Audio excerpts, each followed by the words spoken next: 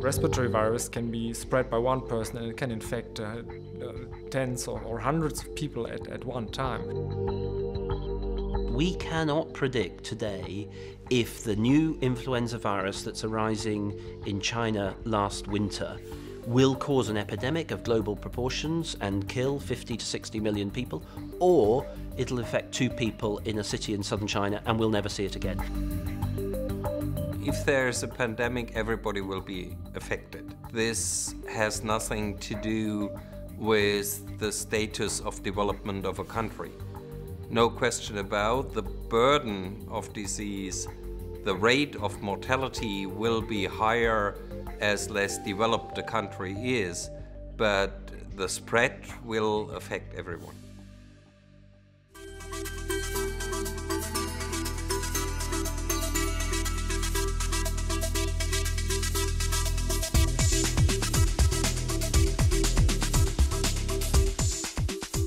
The ability to cross the species barrier, the ability to become established in humans, and then for one human to pass it to another. Those are the 3 features you need in order to create a epidemic or a pandemic. The last most threatful pandemic we have in mind was the so-called Spanish flu in 1918-19, which killed millions of people. The Spanish flu was really devastating at that time. Obviously, the context plays an important role. It was at the end of the First World War with a lot of malnutrition and undernourishment and other factors which played a role. So we know that environmental factors are important, but also virological factors are important because there was not a lot of immunity against this strain in the population.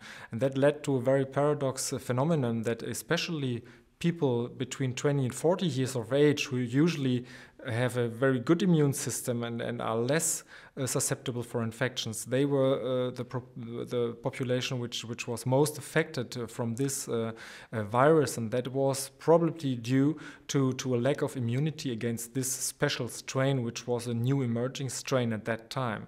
1918 is a stain on the history of humanity, really. 40, 50 million people died.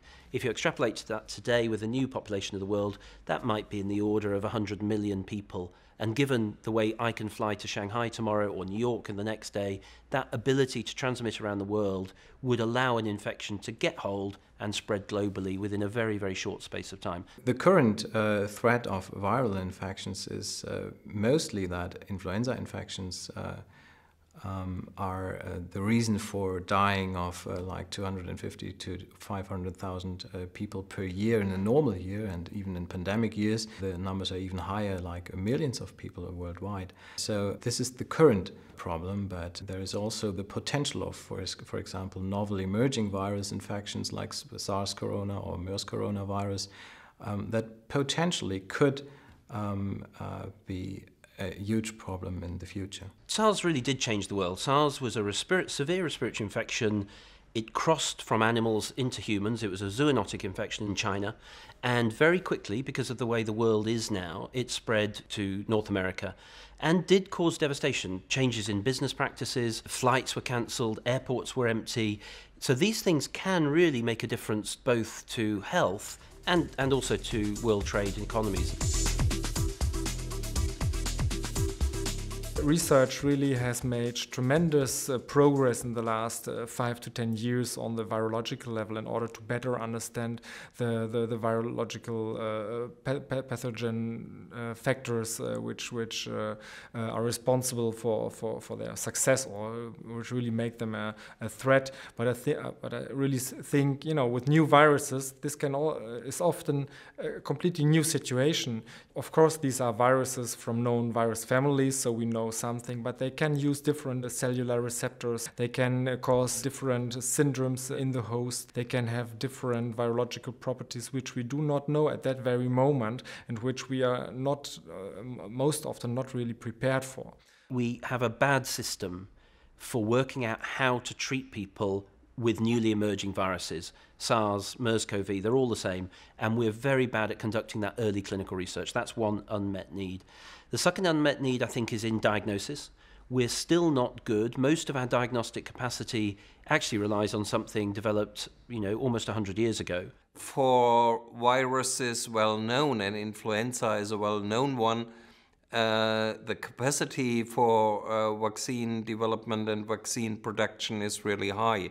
What would happen if there is a new virus which has not appeared before is hard to say. The last example of a totally new virus was SARS in 2003. When you first face the emergence of a new virus, you don't know what's happening. That's the truth of it. It is chaos for those first few days and weeks after the emergence. You don't know if it's transmissible between people. You don't know if it's transmissible when people have symptoms, when they're very sick, before they have symptoms, after they have symptoms. You don't understand that biology of the virus. And therefore, in those first few patients, the risk to respiratory physicians, to intensive care physicians, to nurses is high. And in SARS, a lot of nurses, doctors, paramedics died because we didn't understand that infection. So the risk is very high, and having lived through that myself, it is very, very frightening. If we take MERS-CoV as an example, we still do not know a treatment, and MERS-CoV already exists since nearly 2 years now. Despite all the knowledge we have and all the possibilities which are present, we still have not really elucidated the mechanism and can really find a good treatment for this virus. What is absolutely crucial is that infection control measures in hospitals are not just there in response to something, but they're in place all of the time. If you have really good infection control measures in hospital all the time, you reduce that risk significantly. The difficulty is many of these things happen on a Sunday night. They happen on Christmas Eve. They happen on the eve of New Year in China. And infection control measures are not perfectly in place, and therefore it spreads within hospital professionals. So ways to improve the management of pandemics clearly would include very open communication, very early communication to the international, not only authorities but also other scientific organizations which there are. And I think we are in the process of building an international network to overcome this. Number two would be to really share biological material in order to develop as quickly as possible an intervention. And that would include, for example, if we talk about respiratory viral pandemics, also the exchange of convalescent plasma. So this is a concept where survivors which have built antibodies against the virus would share some of these antibodies with patients who are at need at the intensive care unit in order to help them. And there we have some indication that this is helpful. We should have better vaccines, which means they should be more easily to produce and cheaper producible. They should not need a cold chain, and they should be more immunogenic than they are at the moment. And we should, regarding viral infections, have better antivirals than we have today.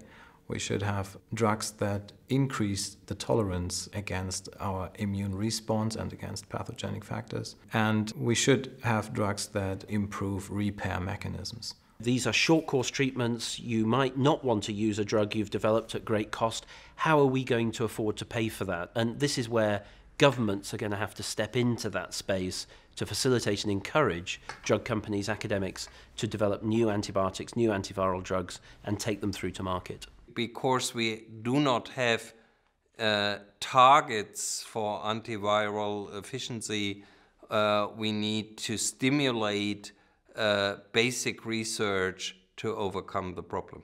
We should have and do not have strategies that really reduce the excessive inflammatory response that viruses induce in our patients. There is, for example, the idea to use inhalative GM-CSF, which could possibly be a good idea. And there has been some retrospective data showing that, for example, statins, which reduce inflammation, are more have a higher potential to reduce death rates in influenza as compared to neuraminidase inhibitors, but these are not really established therapies, so to say. We don't understand the species barrier between animals and humans, and we don't understand what it takes to establish an infection in human beings. And that bit of biology is the key missing ingredient in order for us to be able to understand and predict what will happen to the emergence of a new epidemic. In a world which has to deal with so many problems, it's sometimes difficult to make clear what a huge threat emerging viral infections are to mankind, and to really take the right decisions at the right time to have more efforts to combat them.